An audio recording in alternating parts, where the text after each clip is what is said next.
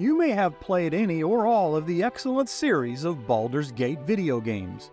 Perhaps you've read the books, adventured within its walls through pen and paper, or listened to the story recaps in preparation for the game's most recent installment. But there are stories still left untold, and much left to be discovered. The story and lore of Bioware's first and groundbreaking CRPG, Baldur's Gate, told in long form and as never before, right now on Riches and Liches. Welcome adventurers, scholars, and world builders. I'm Rich and this is Riches and Liches, dedicated to dungeons, dragons, and tales of lore. If you've made it this far, then you most likely have at least a passing interest in the rich lore of the Sword Coast, specifically the tales surrounding the great port city of Baldur's Gate, as I do, perhaps even reignited by the release of Larian Studios' most exceptional Baldur's Gate 3. Whether you are playing through the entire series, looking to get caught up on the complete lore, or just love a good story, I think you'll really enjoy today's offering. While Baldur's Gate existed long before the video game series, being part of Ed Greenwood's own Forgotten Realms setting created before man even landed upon the moon, circa 1967, and officially becoming part of the Dungeons & Dragons lore in the 80s.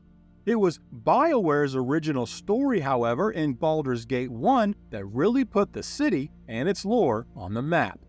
In fact, the series was so well received and proved so popular that many aspects of those stories have since been codified as canonical Dungeons & Dragons lore. And while lots of summaries and recaps of the game's lore exist in both long and short form, I really wanted to write and share a compelling story, one that mirrors my own and likely millions of my fellow RPG enthusiasts' experiences with this legendary series. However, as much as I enjoyed the story in Baldur's Gate 1, transcribing a variable and semi-personal story, one with lots of choices and twisting paths, all created in a video game environment, it did leave a lot of headroom to weave a tale of my own artistic license. Now, for those that are looking for only a canonical recap of the main storyline and maybe some extended lore, worry not, I've got you covered. I'll also be creating a shorter video devoid of any of the story elements, so please feel free to check that out if that's of interest. And if this volume proves popular, I plan to also cover the expansions, the sequels, and even some deep lore dives into some of the more notable characters. So if you enjoy a good story and want to hear and see the Baldur's Gate tale like never before, then settle in and let me regale you with the dark story of the series' first central protagonist. You know him best as you if you played the game, but the historical canon knows him as Abdel Adrian, Ward of Candlekeep. Abdel was born sometime between 1347 and 1348 DR, or Dale Reckoning. As a young child, Abdel was taken in by an accomplished mage named Gorion and raised in the Sword Coast library fortress of Faerun, Candlekeep. The young boy grew up alongside his childhood friend Imowen, another orphan taken in and raised by the inn's keeper, Winthrop. As children, Abdel and Imowen formed an unshakable bond, becoming as close as siblings. Together they would find all manner of mischief around Candlekeep's ancient halls and secret passages, constantly vexing the keep's monks and watchers with their excited and curious expeditions. Yet Gorion's wisdom and kindness always kept Abdel on the righteous path. Under Gorion's tutelage, Abdel received a proper education from Candlekeep's scholars. He studied history, philosophy, magic, and more. Gorion also ensured he was trained well in arms and combat, for the roads outside the keep could be dangerous. Despite the Gate Warden Hull's gruff demeanor, he took his training duties seriously, putting the children through rigorous weapon drills. Imowen favored the bow, while Abdel excelled early with sword and shield. As Abdel grew from a child into manhood, he sensed he was different than the other children. His reflexes and strength vastly exceeded the other wards, even those some years older. When sparring, he sometimes fell into an involuntary trance, effortlessly disarming his opponents, even humbling veteran guards on occasion. Yet through all his years raised in the Great Knowledge Fortress, his heritage remained a veiled history. Despite his constant inquiries, Gorion refused to explain Abdel's unique gifts or his origin, but there was no doubt he cared for him like a son. Sheltered in the safety and magically warded Candlekeep, Abdel had few worries. He grew tall and strong in body and mind under Gorion's wise guidance. However, that serenity changed abruptly on the dawn of Abdel's 20th birthday in 1368 DR. Gorion suddenly burst into his quarters, saying they must depart Candlekeep immediately. Taken aback, Abdel began to object, but Gorion quickly cut him off. Son, there are things you do not understand, evils I have sheltered you from. I wish I had time to explain, but you have to trust me, and we must leave Candlekeep at once. Please, follow me, stay close and speak to no one. I will tell you more when we are beyond the keep's walls. Strange tidings weighed heavily in the air, and there was no time for delay. Gathering sparse provisions and weapons, Gorion and his ward Abdel departed through a little-used side passage long before the sun rose. Southward they traveled, mostly in silence, through the early morning night. Gorion answered no questions, eyes scanning the moonlit road warily. Abdel noted that Gorion was carrying the heavy burden of concern on his weary face. Abdel had never seen such worry on the normally thoughtful and measured mage. After 2 days of travel south, Gorion finally spoke of their hastily planned exit from the only home Abdel had ever known. The young ward was told that if danger arose, or if they were separated for any reason, he must flee south to the Friendly Arm Inn and present a letter to Gorion's trusted allies, Khalid and Jahira. More he would not say, other than to warn Abdel not to return to Candlekeep or deviate from this directive. Unease gnawed at Abdel, both a mixture of fear, excitement, and worry, but he knew Gorion to have his best interest at heart and nodded in solemn agreement. As the sun hid behind the horizon on the evening of the second day, Treachery fell upon them. A towering figure encased in spiked black plate armor emerged from the darkness to block their path. This ominous figure, flanked by a group of 4 shadowy silhouettes in black leather and wielding long daggers that glistened in the moonlight. Do not be a fool, Gorion. Hand over the child or perish with him. His time among the mortals is at an end. The righteous and just will never yield to your evil, Deathbringer. Gorion immediately turned and shouted for Abdel to flee into the forest. Abdel paused, wanting to stay and fight, but Gorion held upon him a grave look that gave Abdel chills, telling him there were dire omens unrealized. So, reluctantly, Abdel turned and ran, just as the clash of steel and magic rang out behind him. 2 of the bladed assassins attempted to give chase, but were cut down by powerful magic from Gorion. Dashing at full speed through the underbrush, branches lashing his face, Abdel heard Gorion cry out spell after spell, while the armored figure roared in both pain and rage. Abdel knew his adoptive father as an accomplished mage in his own right, but he was also outnumbered. Abdel fought back the desire to turn back, tears not of fear but shame and loss now streaming in his eyes. Eventually the sounds of combat grew fainter, and Abdel stumbled up a well-covered and forested hill. Reaching the top, Abdel turned just in time to see a blinding flash, like that of lightning, strike at the site of the battle. Then all went deadly silent. Abdel hesitated a few moments, both taking in all that just occurred while contemplating his next move. The dark armored warrior indicated that he was the intended target, not Gorion. Knowing his life now in danger, Gorion would not want him returning to the scene, but he also knew he must. Slowly and silently, using every skill he had learned from his training, Abdel crept back towards the site of this abhorrent treachery. Abdel saw no sign of the hulking and ominous leader, but sadly did find Gorion lying dead in a pool of blood amidst the 4 corpses of flanked assassins. Gorion fell, but gave them his fury. Fighting back grief and more tears, Abdel felt a rage and inner strength well inside him. He swore to avenge this kind man who owed him nothing but raised and cared for him, the closest thing he had ever known to a real father. Abdel said his final goodbyes, and despite the obvious danger in sticking around, prepared to give his mentor a proper burial before continuing south as directed. Moments later, Abdel was startled by a leaping figure from behind a tree. His fear turned to relief as Abdel saw it was his friend Imoen. "What are you doing here? It's not safe."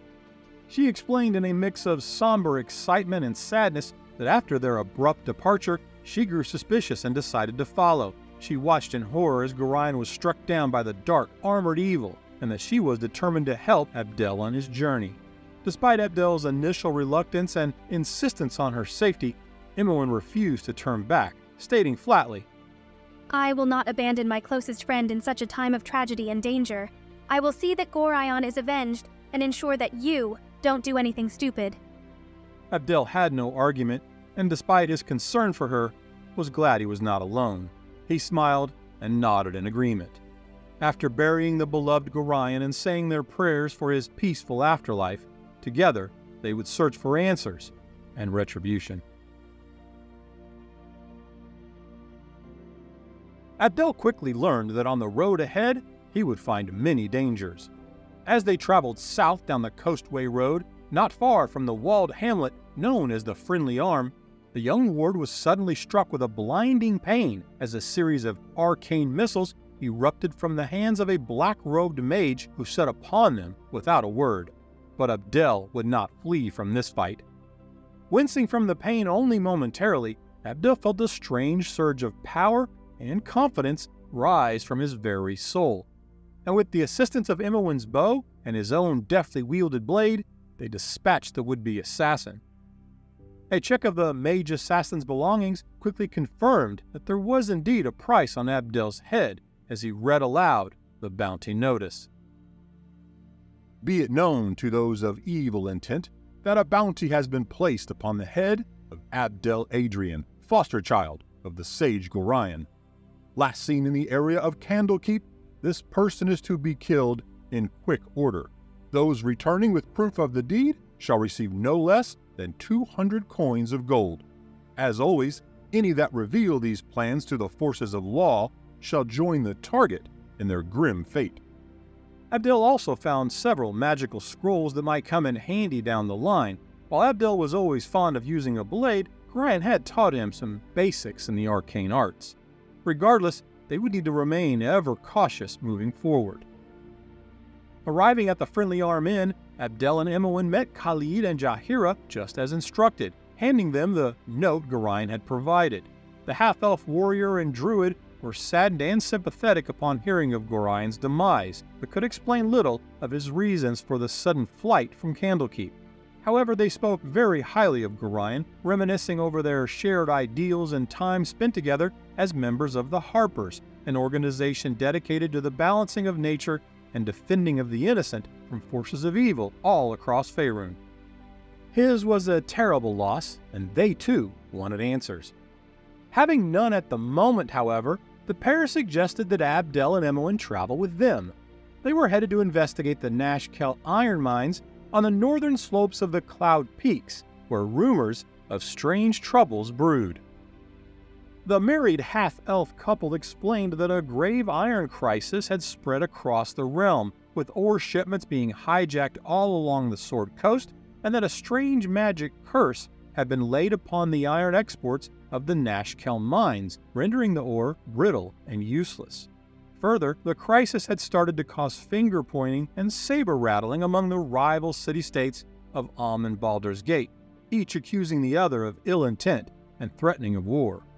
Khalid and Jahira thought that perhaps clues to Gorion's death might surface along the way, and besides, there would be safety in numbers as the half-elves promised to do all they could to protect both Abdel and Imoen.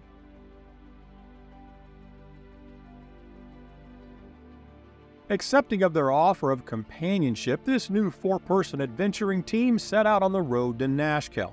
The journey was long and fraught with perils, as yet another group of assassins attempted to waylay the group one evening as they camped. Again, Abdel surged with a mix of grief and rage that he could not place. Engaging the nefarious attackers, he fought with a level of skill that even surprised himself as he moved with a veteran's poise in battle. His sword sliced through foes as though guided by fate's hand. While he did not understand the well of might from which he drew such ferocity, he was glad to see it serve him well, protecting Imoen and his new friends. As the party arrived in Nashkel, it became clear something malign had befallen the iron mine. The mayor, a man named Baron Gaskill, spoke of workers gone missing, then turning up torn limb from limb, and what little ore extracted being cursed or tainted. The mayor even offered a reward to the young adventurers should they wish to investigate the mines. Accepting, the group of four took to the task of descending the dark tunnels to investigate whatever villainy was responsible for such wickedness. It did not take long before they uncovered the source of malice, packs of kobolds sabotaging the mine door with some dark alchemy and slaughtering miners with impunity, but to what end was not yet clear. Steel rang and spells blazed as the young would-be heroes clashed with the savage humanoids in the cramped and malodorous tunnels of this deep mine. The kobolds fought in packs like cornered rats, outnumbering the group, but Abdel fighting side by side with Khalid carved through the vile vermin with uncanny grace, while Imoen showed steady aim with arrow strikes and the timely disarming of traps. Meanwhile, Jaheira proved quite adept with her staff, and her druidic magic healed any wounds the party suffered. Mowing through the waves of kobolds, they at last had reached a cave entrance at the base of the mine, some 4 levels below the surface.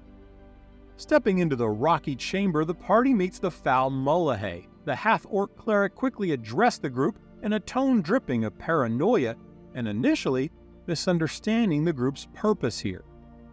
Did that fat, arrogant ogre Tazok dispatch you here for my head, while my traitorous kobolds just let you pass? This is completely unnecessary. By Cyric, I tell you, not a measure of ore leaves these mines unspoiled, as brittle as an old wizard's bones. And yet you are here to execute me? The cleric points to a chest and informs the party that the documentation will prove he has done as ordered. The perplexed look on the group's face as they begin discussing their next move in dealing with this situation must have revealed the mistaken identification, as the cleric quickly summoned 6 skeletons into his service. The summoned minions did as instructed, but in mere minutes it was clear to Mullahay that he had no chance against Abdel's trance-like onslaught and the skill of his comrades. As the final skeleton crumbled into a pile of bones, Mullahay attempted to plead for his repugnant life, but no more than 3 words escaped his lips before the half-orc's head was hewn from his shoulders with a single clean stroke from Abdel's blade. The ferocious haze that consumed Abdel in battle was both impressive and ominous. Searching Mullahay's chamber and belongings, the group finds several items to assist them in their journeys that lie ahead, including an honorary ring of Soon for Jaheira and some improved armor for Khalid. Additionally, they found an impious, unholy symbol revealing Mullahay was an evil acolyte of Cyric, the god of lies, trickery, and deceit, and most importantly, found several documents. Among them, proof the cleric was in the employ of a shady mercenary company called the Black Talons, run by an ogre bandit lord named Tazok. While the notes failed to mention the location of Tazok, they do tell of Mullahay's handler through which all communication is handled, a mage named Tranzig who is staying in Baragast at the Feldpost Inn. Leaving the mine on their way to Baragast to find this Tranzig, the party stops to inform the mayor that Mullahay has been eliminated and the remaining kobolds have fled or been vanquished, handing Baron the cleric's unholy symbol as proof. The mayor and the town are very appreciative, hailing the party as heroic. The mayor hands the party a reward of 900 gold coins as word spreads of this fledgling heroic group. Their encounter with the cowardly mage Tranzig in Baragast proved uneventful but useful enough, as the party learns that Tazok's mercenary company is located in a bandit camp deep in the Wood of the Sharp Teeth, and that Tazok's tent will be the one that is clearly the largest. More dark powers at work behind the scenes, but still more questions remain. Venturing deep into the vast and expansive forest for several hours, the group finally locates the sprawling bandit camp just before sunset and identifies the large tent Tranzig indicated would be Tazok's. With their recent victorious battles and improved gear, the group embodies a growing confidence in their ability to fight any villainy across the realm. With no delay, Abdel leads the group forward in the twilight of dusk, his blade cutting down the only two guards that noticed their otherwise silent approach. Their timing, however, was anything but fortunate as they entered the large, dimly lit mercenary tent. The flickering torches cast eerie shadows across the faces of 5 menacing bandit leaders, all seated within, as well as an imprisoned elven male in a large cage near the rear of the tent. The group's presence immediately drew the attention of this malevolent group. Knowing stealth was not an option, Abdel wasted no time in pointing at the massive ogre he presumed to be the bandit lord Tazok. "Are you Tazok?" Abdel demanded with unwavering confidence. Grinning, the massive ogre nodded slowly his affirmation as he stood, drawing forth a massive two-handed sword with a bone-chilling scrape. He glanced at his henchman, then back at Abdel. Well, well, would you look at that, boys? Who needs to offer a bounty when the target will just come right to your front door? I took you for a bit of a coward, to be honest, but maybe you're stupid too. Either way, your death saves me a bit of coin. Bring me his head, boys! The bandits rose quickly to meet the interlopers, weapons drawn as they advanced upon the party.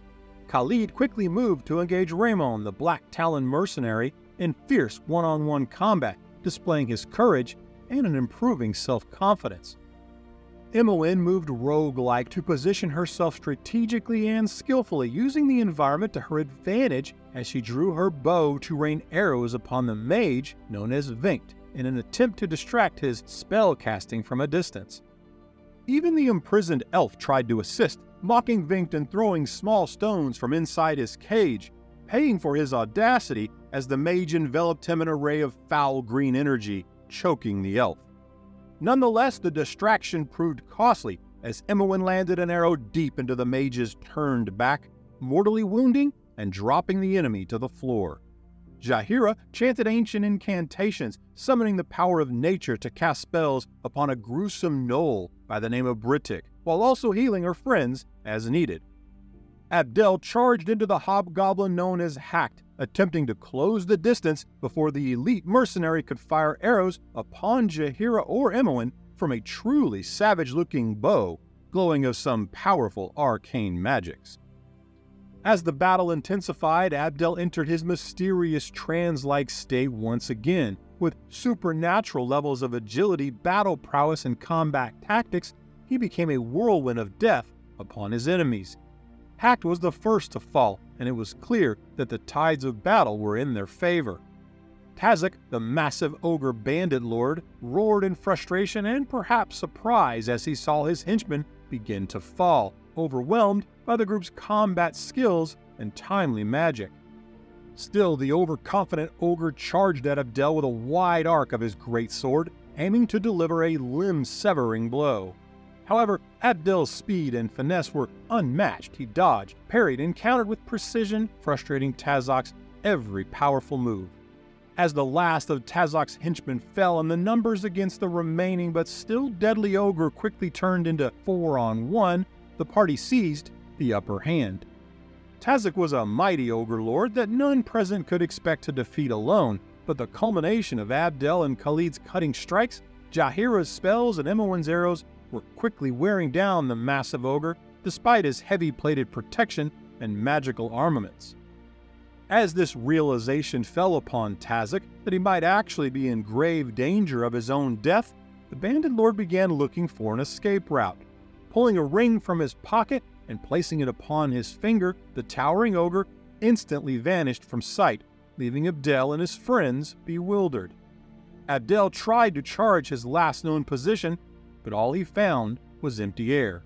Moments later, a crash, clamor, and a deep laugh reverberated as a massive ogre-sized tear appeared at the back of the tent as the unseen Tazok retreated from the fight, invisible and into the now nighttime air. As the fight ended and Abdel emerged from his combat trance, he had an unsettling feeling, as if a presence had taken notice of his actions, watching, though he knew not the origin. As the adrenaline of battle began to subside, the companions take notice of the imprisoned elven male still suffering from the effects of a poisonous ray cast upon him. Imoen explained how he had assisted her as Jaheira healed his sickness. The elf introduced himself as Ender Sai, a self-proclaimed spy who, like Abdel and his friends, had been investigating the Iron Crisis and had tracked clues to this bandit camp before being captured by Tazok. Ender thanked the group for freeing him and informed the party that Tazok had stolen and used his own possession, a sand thief's ring, to turn invisible and make his escape. He suspects that the bandit lord would be headed to the Cloakwood forest, where it was rumored a hidden mine exists that likely held vast quantities of the stolen and untainted iron ore, causing the realm crisis. In addition, Ender revealed a well-hidden secret compartment belonging to Tazok, quickly warning that it was likely trapped. Imoen, an aspiring thief and becoming quite handy at disarming traps, had no trouble with Tazok's secret stash. Inside, they found more magically imbued treasure to further empower their fortunes, including gauntlets of mastery for Abdel, a magic shield and sword for Khalid, and several potions and scrolls to further their magical abilities, as now 3 of the 4 comrades had access to arcane spells that would certainly come in handy. Khalid, however, preferred leaving the magic to his wife Jaheira. Imoen took a fancy to the deadly-looking bow that the elite hobgoblin had held, later confirming it to be a most powerful bow of marksmanship. Once again, they also found documents critical to this unfolding mystery, confirming that the mercenaries were in the employ of a shady merchant organization known as the Iron Throne, with obscure references to someone named Saravok. The notes also confirmed that Tazok was taking orders from a mage named Daveorn, who runs the Cloakwood mine.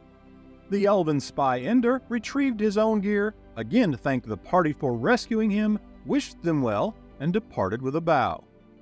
With this newfound information and gear, this once nascent group of would-be heroes were not only gaining confidence and new skills and abilities, but the realm was taking notice. They were getting closer to the source of this villainy as they continued to follow the breadcrumbs, now taking them deep into the heart of the Cloakwood forest. As they traveled, Abdel looked in contemplation among his friends, realizing now more than ever they had both a destiny and an obligation. Making their way into the Cloakwood forest 2 days later, the group is approached by a well-armed band as they make camp. Not assassins per se, instead an arrogant lot consisting of 2 fighters and 2 mages, led by a man named Drasus, likely tipped off by the retreating Tazok, but also confirming they must be moving in the right direction to find this hidden mine. Each group draws their weapons as Drasus, a human fighter wielding a shiny blade, addresses the group as his own comrades spread out preparing for combat. I see the tales of your renown have not been exaggerated. Word travels fast when aspiring heroes begin to cast shadows long enough to catch the eye of the underworld, leaving bodies in their wake. I told Tazok those fools chasing the bounty on your head were mere rabble, so the company hired professionals to get the job done. We are those professionals, the great tempest that follows the calm, the elite among scavengers. You may have carved a name for yourselves in whispers, but we are here to silence you forever. Prepare yourself, Ward of Gorion, for your journey reaches its twilight. Abdel, now emerging as the de facto leader of this group of heroes, steps forward with an air of confidence as his comrades make their own preparations. Yes, another group that tell us they are the Great Ones. I have simply lost count of how many elite mercenaries, assassins, and bandits have said the same thing to us, right before meeting their own unfortunate end. Maybe it's some rite of passage in this underworld of yours. Underestimating us seems to be a recurring and fatal error. But hey, if you're aiming to be another cautionary tale, who am I to stop you? And my name is Abdel Adrian, a name you would not soon forget were you to live past this night. Despite Abdel's confident retort, the clash between Abdel's heroic group and the formidable band was a true challenge of the group's growing abilities. Drasus, the band's confident and skilled leader, led his well-armed men into battle with unwavering determination. The battlefield was a chaotic frenzy of spells, steel, and strategy. Drasus, adorned in steel chainmail and boots of speed, was able to match Abdel's own alacrity as he barked combat orders to his henchmen. Imoen, with her nimble fingers and keen eye, took aim at the mage Kaisis with her new bow, sending an arrow flying true. The arrow found its mark, but not before a fireball erupted, knocking both Jaheira and Imoen to the ground. Still, Kaisis fell, his spells forever silenced. Meanwhile, Khalid engaged the plate-wearing tank of the attacking band, a man named Ginthorn, proving to be the toughest of the enemy band and a formidable adversary. Delivering powerful blows, Khalid found himself on the brink of defeat, but just as it seemed Khalid might fall, his wife Jaheira rose from her injuries and chanted the proper healing incantations, her magic mending his wounds to keep him in the fight. Abdel took note that Jaheira and Imoen had taken damage and that Jaheira in particular was struggling amid her own injuries to cast spells. Abdel, using his own newfound arcane abilities, first cast blindness upon Ginthorn before resuming his battle with Dracis. As the battle raged on, Dracis became frustrated by Abdel's patient and strong defense. In a moment of vulnerability, Abdel seized opportunity. With a swift and calculated strike, he brought Dracis to his knees, ending his reign of leadership. Becoming a regular sight, Abdel, having killed Dracis, moved with incredible finesse to assist Khalid, his combat prowess shining in the midst of chaos. He too engaged Ginthorn, staggered and recovering from his blindness, and together he and Khalid managed to drop the bulwark of a man once and for all. With the enemy band crumbling, Rizdan, wearing the injuries of Imoen's arrows and the sole remaining member of the group, attempted to retreat but found himself surrounded. Realizing he had no way out, he spoke through gritted teeth. "Do your worst, Ward of Gorion, but you'll get nothing from me." Abdel, with his blade tip pressed against the mage's soft robes, leaned in close and whispered unknown words into the mage's ear. Rezdan's eyes widened in fear, and he relented, revealing the location and access to the secret Cloakwood mine, the very engine of the Iron Crisis. Okay, the only way in or out is through an obscure and plain-looking storehouse next to the barracks. Inside, you'll find a hidden lift that will take you down into the mine shaft. With that vital information obtained, Rezdan was left alive, but mortally wounded to succumb to his wounds or whatever fate had destined for him. Imoen, removing the magical boots of speed from Dracis, also found another note, adding yet more clues to this sprawling realm-wide riddle in the name of Realtar Onchev, who hired Dracis and appears to be at the top of the Iron Throne organization.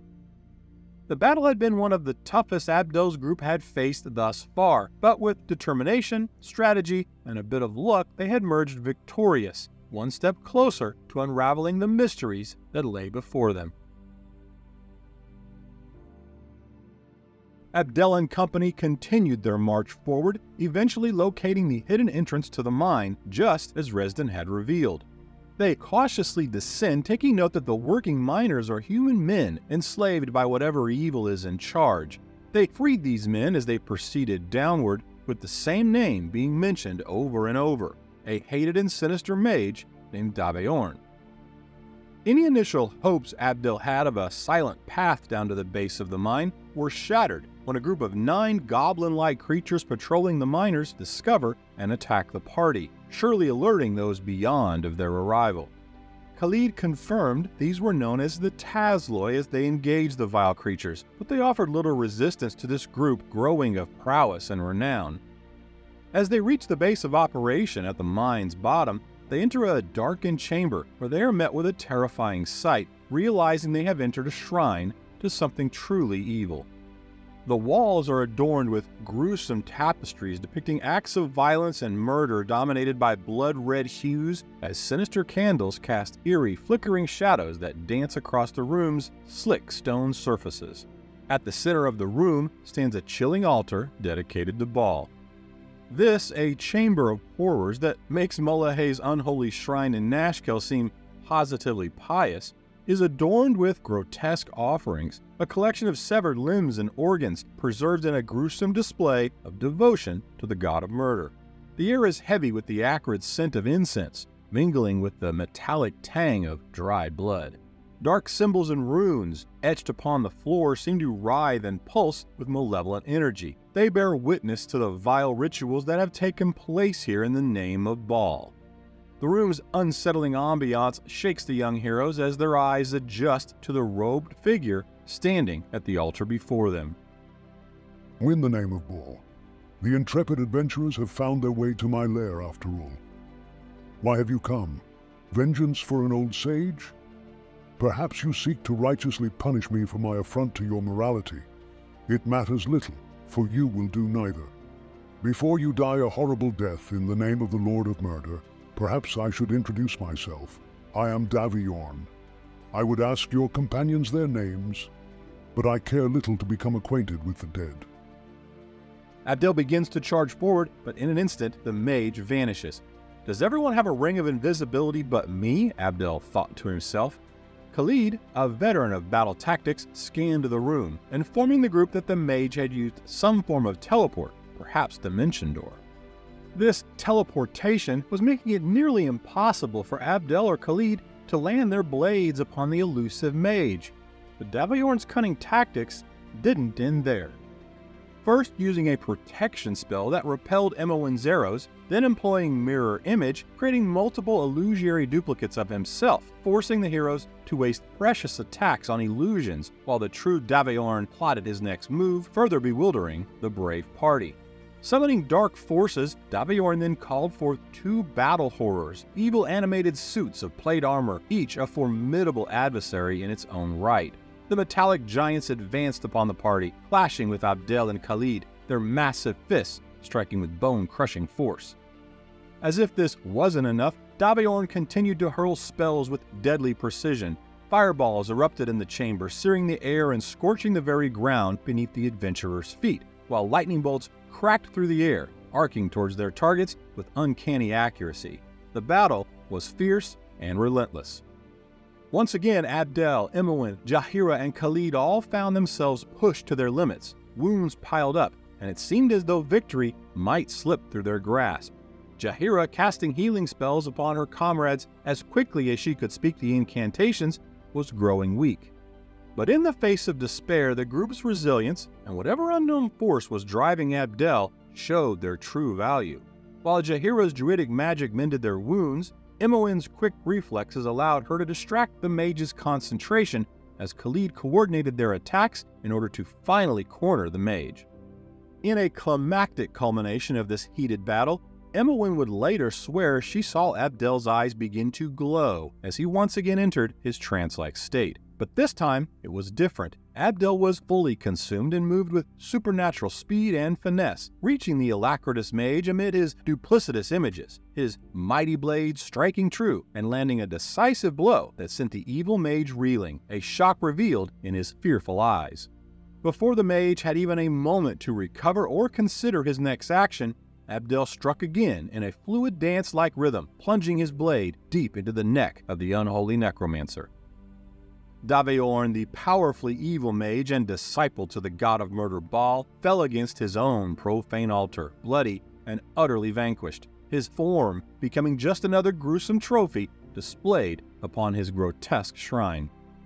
As the group took a moment to recover and reflect, having survived the truest test of their courage and skill yet, Abdel searched the room feverishly for clues.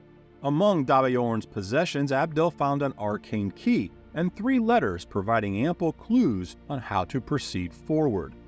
The first letter described the villainous chain of command at work, with the Black Talons mercenary company being run by the bandit Lord Tazok.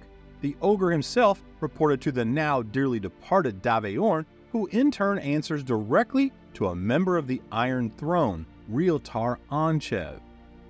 The note further describes an unmarked former noble estate that now serves as the Iron Throne's hidden headquarters in Baldur's Gate. The second letter again mentions Saravok, named as being a member of the Iron Throne, placed in command of the region. And the final third letter heavily implicating the Iron Throne as orchestrating the Iron Crisis in full by creating iron shortages, tainting exports, and stockpiling their own supplies, as well as creating rumors to deflect their own culpability, thus implicating another mercenary company, the Zentarim, as the source of the conspiracy. Having now eliminated the immediate threats of Mullahay and Daviorn, and with the escaped Tazak's operation exposed, Abdel and his loyal companions set out for Baldur's Gate, seeking the root of the Iron Throne's sinister machinations, but not before locating an enslaved miner named Rill to help free and evacuate all of the miners. Once evacuated, the arcane key found on Daviorn is used to flood the mine, further crippling the Iron Throne. The great city of Baldur's Gate was rife with unease upon their arrival. Plagued by iron shortages and rising crime, the Iron Throne had embedded itself into every level of society. Common folks and nobles alike seemed enthralled to their influence. Gaining audience with the Flaming Fist, the group is introduced to a man named Herbold Duthkapka, better known to most as Scar, a gruff captain of the mercenary policing force of Baldur's Gate. Scar has heard the reports of the group's activities and supports Abdel's suspicions.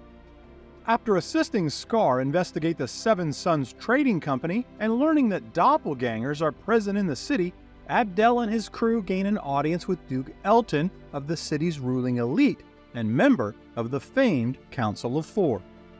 Abdel relays his discoveries of the Iron Throne's broad ambitions to profit from conflict, spreading chaos to net influence and perhaps more unknown and sinister intents. Looking at what circumstantial evidence the party has, the Duke agrees that something afoul was afoot, but states that more evidence is needed. That night, with the unofficial blessing of both Scar and Duke Eltan, Abdel and Imoen infiltrated the Iron Throne's local headquarters following the information found in Daviorn's notes. The pair slipped silent and unseen and reaching the inner offices. Silently ransacking the place for information, Imoen finds evidence that Sarevok is in fact the son of Realtar Anshev, and that they are scheming to depose of the city's council in order to install Sarevok as ruler of Baldur's Gate. Continuing their search, the pair finds notes confirming an upcoming secret gathering scheduled within Candlekeep's walls to be attended by Sarevok and key Iron Throne leaders. The next morning, the group shared their findings with Duke Eltan, who was now fully convinced of the sinister plot, but still required solid proof of Sarevok's complicity. He agreed that the promising group of heroes should continue their search in Candlekeep, and offered to teleport them near the fortress archive. Abdel and Imoen realized that a return home was ahead, but under far different circumstances. Abdel, knowing all too well of both the magical wards that protected the venerable Fortress of Knowledge, as well as their strict rules on entry, was at a loss on how to gain access to his childhood home. Luckily, Duke Eltan had the answer in the form of a rare tome he possessed called The History of the Nether Scrolls, a book of ancient, undeciphered text that, according to Candlekeep's own rules of entry, would surely grant them passage.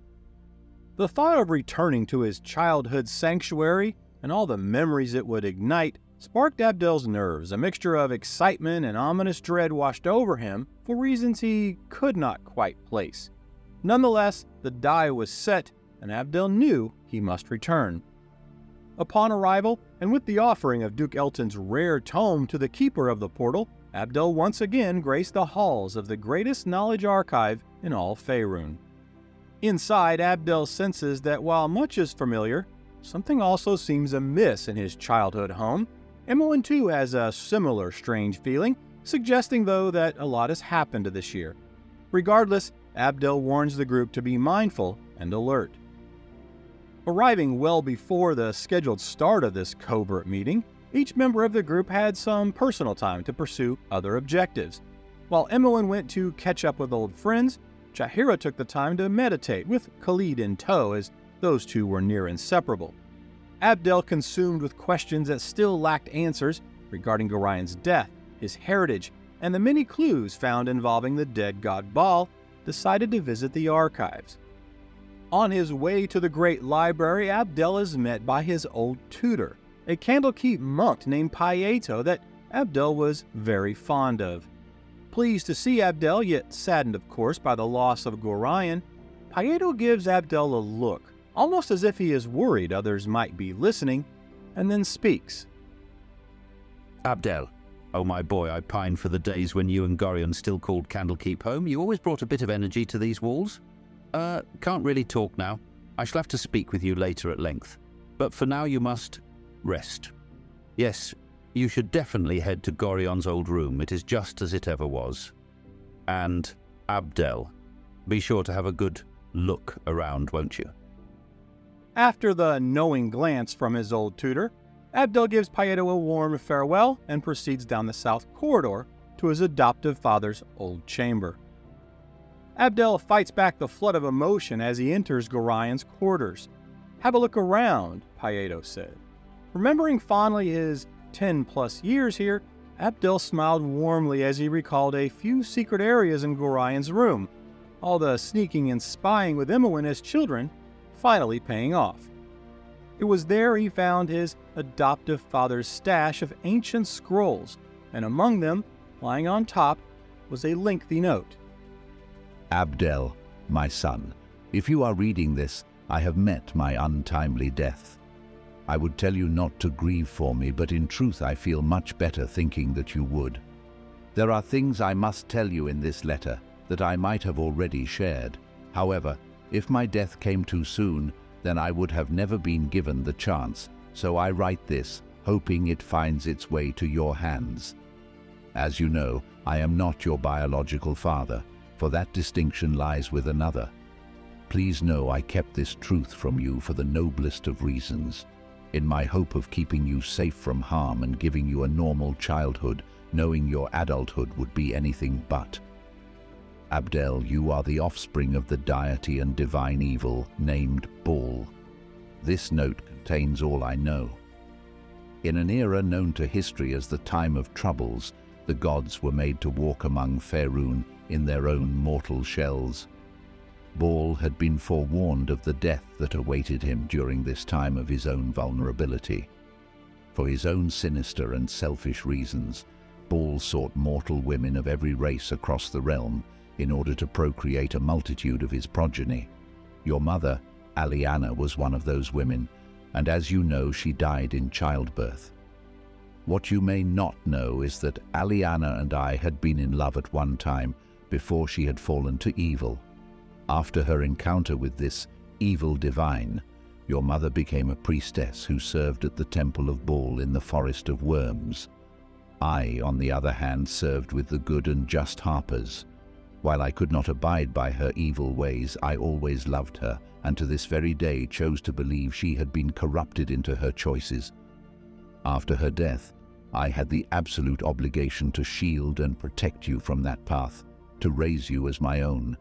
I have always thought of you as my child, and I hope you still think of me as your father.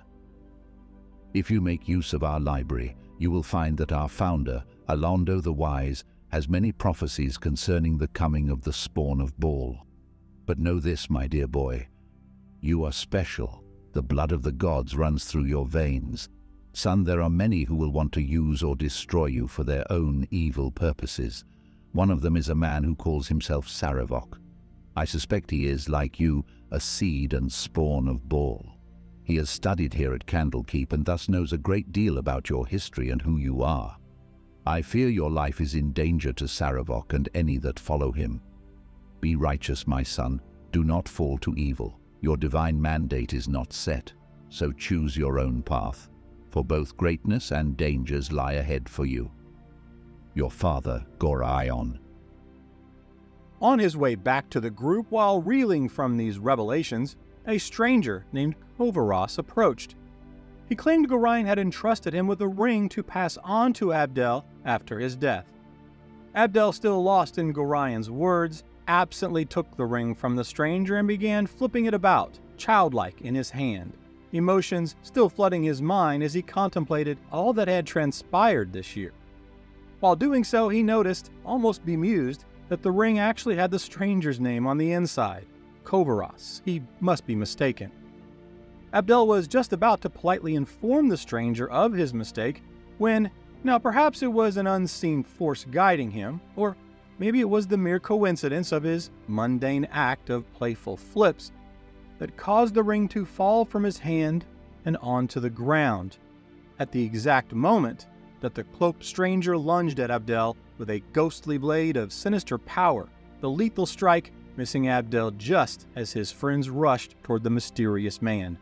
The cloaked figure, missing his opportunity, simply grinned, and just before vanishing by some powerful magic said to Abdel, "Soon, brother." A confused Abdel, his head spinning from the calamitous events of just the past hours, bent over to grab the stranger's ring. It was at that very moment when every piece snapped into place. The note, the ring, the name Kovaros written on the inside, now staring back at him, backwards, reading Saravok. Saravok, soon brother, the prophecy, until but one remains. Abdel turned to his friends, but before he could utter a word, alarms blared and Candlekeep guards and protector monks quickly surrounded the four friends. Ulront, keeper of the tomes and an arrogant wizard who Abdel often called the Old Buzzard, walked up to the accosted friends, informing them that the Iron Throne delegation was just found murdered. Abdel and his companions were arrested and imprisoned at the Keep's barracks, Ulront formally charging Abdel with murder and stating they would be transferred to Baldur's Gate in the morning, where they would be tried and executed. Emerging to his senses, Abdel knew they must get to Baldur's Gate to see Scar and Duke Eltan, but not at the end of a rope. But first, they had to escape these barracks. Hours later, the sage Teth Toril, a longtime friend of Gorion, arrived late in the evening after gathering news out of Baldur's Gate that Abdel and his companions were to be hanged. The sage, believing in Abdel's innocence, offers to help the heroes escape Candlekeep and warns that they are wanted, so take caution. Teth Toril's magic will free the group from their cells, but magic wards prevent teleportation to outside of the keep. However, the mage was able to portal the heroes to the lower catacombs where they can exit the keep to the east. In these dungeon passages, Abdel and his friends were beset upon by the same doppelgangers that they encountered in Baldur's Gate, taking on familiar faces such as Elminster and even Gorion, leaving them to wonder who in the keep was real and who was not. With no time to do anything but make haste to Baldur's Gate, they regrouped outside the keep, free from its strong magical wards. Abdel considered the prophecy's meaning. Teth Toril gave no clues, but implored Abdel to stop Saravok by any means. The mage wished them luck as he proceeds to teleport the heroes just outside of Baldur's Gate. The brave young heroes, now wanted for murders they did not commit, arrive in Baldur's Gate disguised in hooded cloaks to avoid unwanted eyes. Knowing that they were now wanted, the heroes took no chances, seeking quiet investigation and information gathering before making their moves. Milling around the shadowed corners of various taverns and quiet investigation on the city streets, it was not long before they secured a trusted lay of the land. Khalid and Jahira's reputation as harpers paying off, as they find a fellow harper named Delphir in front of the renowned wizard shop known as Sorceress Sundries. Delphir shares the grave news that had transpired in the city since their last visit and answers all of their questions. Through this interaction, they learn that Scar, the contact and commander of the Flaming Fist, has been killed, and that a corrupt officer named Angelo Dosen, a puppet to the Iron Throne, has been installed as the head of the organization. Further, Delphir informs the party that Duke Eltan has taken deathly ill. He shares the insidious rumors swirling around the Duke's personal healer, Rashad, that the group might want to investigate. Unfortunately, that means the Flaming Fist headquarters will need to be infiltrated. Abdel decides the best course of action would be to attempt to reach Eltan by himself so as to not attract any unwanted attention. Delphir and Abdel's friends are instructed to wait at the 3 old kegs for his return. Abdel is able to reach the upstairs of the Flaming Fist headquarters without alarm, where he is spotted by a Flaming Fist officer. As Abdel prepares to silence the man, the officer first addresses Abdel with a look of clear recognition. "Lower your weapon. I am no threat to you. My name is Kent. I remember you from when you worked for Scar and Duke Eltan. Well, since you've been gone, I fear corruption has taken over the city. Eltan's taken very ill. He's resting in the room beside us. But I have suspicions about his healer, Rashad. He keeps saying that there's nothing to be done, but I know better, and he's no healer from what I've seen. Anyhow, it don't matter. I've decided to leave the Flaming Fist. There's a lot of corruption at play, and I don't want to lose my life over whatever power struggle is going on around here. Abdel nods, thanking Kent for the information, and asks him to wait while he checks on Eltan. The large chamber of Duke Eltan was dimly lit, and a heavy air of illness hung over the room. Entering cautiously, concern etched on Abdel's face as he looked upon the gravely ill Duke even from a distance. Duke Eltan's personal healer, Rashad, unaware of Abdel's entry, was hunched over the Duke and seemed to have just covertly placed a few drops of liquid from a small vial upon the Duke's sleeping lips. Suspicion and rage gnawed at Abdel as he watched Rashad's actions. The once formidable leader now lay weak and frail, his labored breathing evidence of his deteriorating condition. Abdel addresses Rashad sternly, asking the nature of the vial, his voice cutting through the silence of the chamber. Startled, Rashad turns to face Abdel, his expression a mixture of surprise and guilt. Trying to maintain his composure, he replies that he was merely administering a tonic to aid in the Duke's recovery, telling Abdel that the Duke now requires rest and healing in an attempt to exit the room. But Abdel's instincts mirrored that of Kent's. Something was wrong, and he pressed further, demanding to see the vial. The facade crumbling as he realized he was caught, without a word, Rashad transformed before Abdel's eyes, revealing his true form, a greater doppelganger, the shape-shifting creature known for its deception. In an instant, the doppelganger lunged at Abdel, its claws extended and eyes filled with malice. The battle that ensued was fierce, but Abdel was well prepared. With a final, well-placed strike, the doppelganger fell, crumbling to the ground in death. Abdel turned his attention to Duke Eltan, who was now awake and very weak, but alive. The Duke managed a faint smile and thanked Abdel for saving his life. Eltan knew he was not safe in his current location, even with Rashad dead. Weak and unable to move on his own, he confided in Abdel that the only place he could recover was at the Harbor Master's, who was both an ally and could provide protection while he healed. Abdel nodded, determined to get the Duke to safety. Bringing Kent into the chamber, he informed Eltan that Kent's assistance helped save him. With the mercenaries' help, they quietly and carefully moved the weakened Duke onto a covered cart in the rear of the building, doing their best to avoid the prying eyes of the Flaming Fist guards who patrolled the area. They navigated the lesser-walked paths of Baldur's Gate to arrive at the Harbor Master's location. Abdel himself surprised they reached the Harbor Master's sanctuary unscathed. Duke Eltan, now in the Harbor Master's care, expressed his gratitude once again to Abdel. With a trembling hand, he handed over a note, further shedding light on the forces at play in Baldur's Gate. Eltan's final words before passing out were, "Save Lila and Belt." Quickly returning to the three old kegs, Abdel shared the information contained in the note Eltan had passed. It was written by Saravok to someone named Kiska, and it was the last of the pieces to fall into place, confirming that Grand Duchess Lila Janeth and Grand Duke Belt were to be killed by two assassins, Kristen and Slide, after which Saravok would be the sole ruler of Baldur's Gate, followed by a declaration of war on Alm. Taking this information with all that he had learned about his own heritage, Abdel knew that, guided by the prophecy, Saravok would use the chaos and bloodshed of that war to ascend to godhood, the rebirth of the god of murder. Abdel's mind raced with the implications. Acting with urgency to stop these assassinations, the group sought access to the deep dark underground of Baldur's Gate. Delthir, wishing to assist, informs the party he knows a way. Guided by Delthir, they navigate through the twisted and narrow streets, seeking the hidden catacombs known as the Undercellar. Delthir's knowledge of the city's hidden passages proved invaluable as he led the way. Their journey brought them to a secluded shrine dedicated to the god of suffering, Ilmater. In the dim light of the early evening, Delthir revealed a concealed passage that led deeper into the city's underbelly.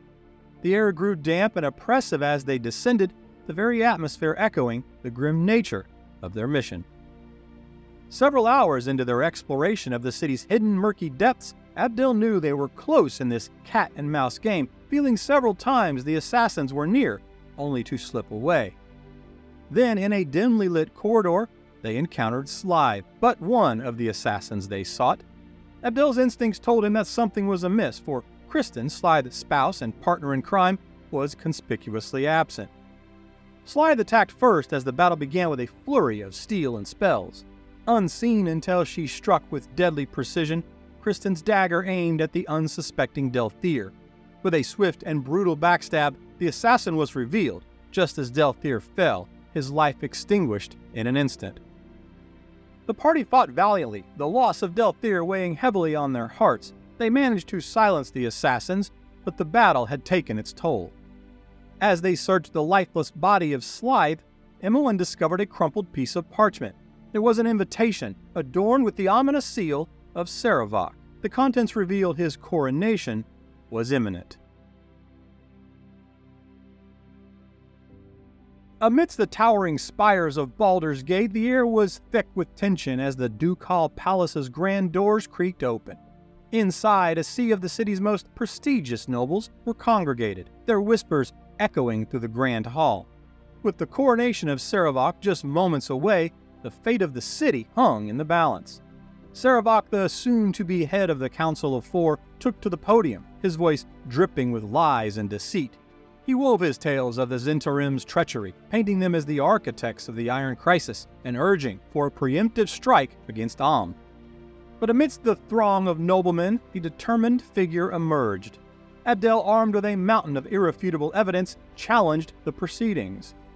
A man wholly transformed since the day he fled Candlekeep, his form now stood strong and heroic, his voice booming loud like thunder as he unveiled the dark tapestry of Sarevok's schemes, the manufactured Iron Crisis, plots of war, the cold-blooded murder of Gorion, Scar, and even his own father, Realtar, the sinister attempts on each Duke and Duchess on the Council of Four, and of course, the prophecy.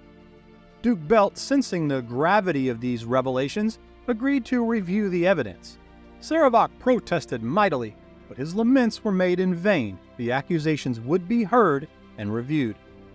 As Sarevok's plan began to unravel, his cloak of lies and charm dropped, making his ambitions chillingly clear. The very floor seemed to tremble beneath as the gathered nobles in a horrifying revelation transformed into greater doppelgangers. Pandemonium erupting as Sarevok and his malevolent mentor, Winsky Perorate, vanished in an arcane torrent, and Abdel knew of only one place they would go. With a wellspring of rage building within him, Abdel left his heroic friends to protect the dukes and vanquish the doppelgangers as he pursued Sarevok under the streets. Destiny would decide two fates this day. The tunnels under Baldur's Gate were ancient and maze-like, but Abdel could feel the dark energy pulsing within him like a beacon, drawing him towards the evil radiating from Sarevok. Rounding a corner and in full stride, Abdel nearly collided into Tazok, the bandit ogre leader. Tazok roared in rage, looking for his revenge, and began to unsheath his greatsword. But the fully consumed Abdel, barely acknowledging the ogre's presence, leapt into the air to silence and slice the ogre's throat mid-roar. Tazok barely had time to realize his own end, as his thick neck was nearly severed from his body, the ogre's head falling to the side as his body went limp. Abdel did not even look back as he charged forward into Sarevok's underground temple. For the third time now, Abdel made his way into an unholy and profane temple of pure wickedness. At the far end loomed Sarevok before a statue of the corpse lord Baal himself. Sarevok roared with a knowing look and drawing a massive black sword glowing with some dark power, the black spikes of his armored and ominous form now in full display, reminding Abdel of the night he first encountered and fled Sarevok, the night his father died. He would not flee this night. Abdel now knew Sarevok had manipulated events all along to goad and prepare Abdel for this very moment, an orchestrated end when one would defeat the other and inch closer to inheriting their father's dread legacy. In this dimly lit, ancient temple of evil, the clash of two destinies began. Abdel hurled bolts of magic towards Sarevok, seeking to weaken the advancing Hulk, yet to his dismay, Sarevok shrugged off an arcane onslaught that seemed to have little or no effect, his dark armor shimmering with an unholy resilience. With a powerful advance, Sarevok closed the gap, his great sword swinging like a juggernaut in wide, furious arcs. Abdel barely had time to react. He parried Sarevok's mighty blows, but the sheer force behind each strike sent tremors of pain through his body. After agonizing minutes of struggle back and forth, Sarevok's powerful blows began to wear down the smaller opponent. Truly surprised by his strength, a glancing blow from Sarevok's great sword finally managed to break Abdel's weary defenses, staggering the now injured hero. In that moment of desperation, the divine power of his ancient legacy coursing through Abdel's veins surged forth. His eyes glazed over as he entered the now familiar trance-like state, tapping into the reservoir of power within him. This newfound energy revitalized his abilities, lending an otherworldly swiftness and strength to his strikes. Now on even footing it seemed, as Sarevok's onslaught came, time seemed to slow for Abdel. Instead of resisting directly, Abdel parried lightly and gave ground, turning his brother's rage and power against him. Within minutes, Sarevok was winded, cursing Abdel's defensive tactics as cowardice. The tides of battle beginning to turn, with each swing of his blade, Abdel's attacks now wore down Sarevok. He noticed that with every cut into Sarevok's blackened armor, a strange, ethereal gold essence mixed with the dripping blood from his wounds. It was a mysterious, dark power that both terrified Abdel yet also felt familiar. Finally, in a climactic moment, Sarevok, his strength waning, knocked Abdel to the temple floor once again. Seizing upon this opportunity, Sarevok raised his mighty sword to deliver the finishing blow. But Abdel, now empowered by his own destiny, struck with supernatural quickness. In the blink of an eye, Abdel ran his sword through the black heart of Sarevok. With a gasp of disbelief, Sarevok sank to his knees, crimson lifeblood and ethereal essence gushing down his blackened armor. The malevolent ball spawn looked on in disbelief. This was not the fate he had envisioned for himself. Abdel, exhausted, looked down upon his fallen half-brother, contemplating the possibility that he was now the last of the ball spawn. But as Sarevok's lifeless form crumpled to the cold temple floor, Abdel's vision began to dim, the shadows deepening around his periphery. Abdel, caught in a fugue-like trance, found himself adrift in an ethereal realm, his senses overwhelmed by the echoing whispers of eons past. There he followed Sarevok's essence, the swirling maelstrom of the divine and the dark. Escaping from Sarevok's corporeal form, Abdel's vision followed its journey through the shimmering veils of reality, arriving at an awe-inspiring temple. This sanctum, vast and circular, rose to dizzying heights. Its walls were lined with countless statues of the dead god Baal, each meticulously crafted and each eerily identical, standing sentinel in silent anticipation of a dark resurrection, a rebirth. Drawn irresistibly to one statue, Sarevok's essence collided with it, causing the monolith to crack and crumble. But as it shattered, the magnitude of what remained became hauntingly clear to Abdel. An endless expanse of identical statues, untouched, yet waiting. A chilling realization, hinting that Abdel may not be the last of the Baal spawn, and that countless others might yet tread the paths of the mortal realm, each bearing the dark legacy of the god of murder. Moments later, his conscience restored. He knew now his dark heritage, and he trembled at the latent power that seethed within and guided his actions this past year. A power he had been able to control, but for how long? What sinister intentions lie ahead? A dark path, a path he was compelled, perhaps destined to walk, but towards what end he could not guess. By fate or destiny, he had proven worthy of inheriting his accursed father's mantle, and with the friendship and love of his friends, He was determined to refute the ancient prophecy, his destiny. The child of Baal had just taken the first step into the long dark. And that concludes the story and my own personal experiences with Baldur's Gate 1, a truly groundbreaking game. Its ripple effect impacting both video and tabletop gaming for years to come. If you'd like to see more of these long-form stories across all of the Forgotten Realms and even the Outer Planes, please let me know. And if you're new to the channel and like what you saw, maybe consider liking and subscribing. And if you're a regular around here and you haven't yet subbed, why not? Maybe tell me where I can improve to earn that sub. Thanks for listening. And until next time, remember, the only limitation at your table is your imagination.